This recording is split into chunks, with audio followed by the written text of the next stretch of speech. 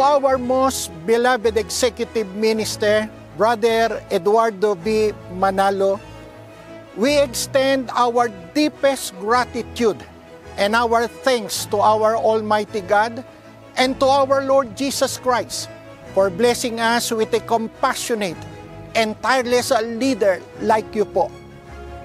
Your unwavering dedication po, guidance, and love for the church inspired us daily to serve faithfully.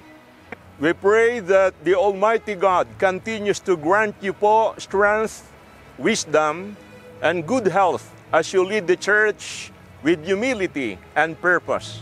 On this special occasion, we, the ministers and evangelical workers in our district, would like to wish you po an abundance of blessings, strength, and peace. We are deeply grateful po for your unwavering leadership and devotion, which continue to guide and inspire us every day. We thank you po for being a beacon of faith and humility. To our most beloved executive minister, Brother Eduardo B. Manalo, from the Ecclesiastical District of Edmonton, Canada, we would like to greet you po. Happy birthday po! We love you so much po! Happy birthday po! We love you so much po!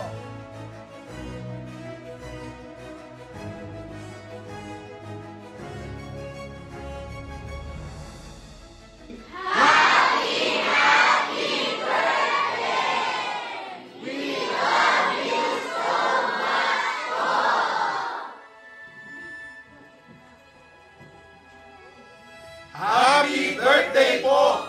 We love you so much po!